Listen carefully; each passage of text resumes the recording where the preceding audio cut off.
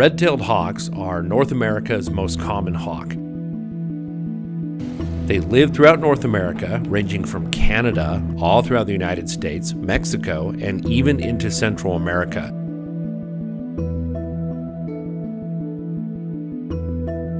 The rule in nature is adapt or go extinct, and red-tailed hawks have done this wonderfully. With such a broad range of habitat, they have a broad range of food sources, and they are very good at adapting to whatever range they live in. Red-tailed hawks are the second largest hawk in North America. The largest hawk in North America is the ferruginous hawk. But even though red-tailed hawks are not quite as big as the ferruginous hawk, they have larger feet and much more powerful grip.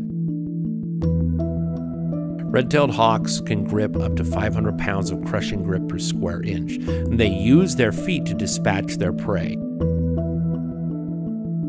The feet are used for killing and dispatching the prey.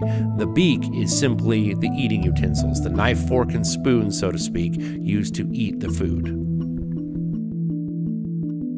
They're built for hunting rodents, but will hunt all kinds of things, not only mice and voles and rats, but it's also tree squirrels, ground squirrels, lizards, snakes, pigeons, sparrows, rabbits, anything they can go after, anything within their environment.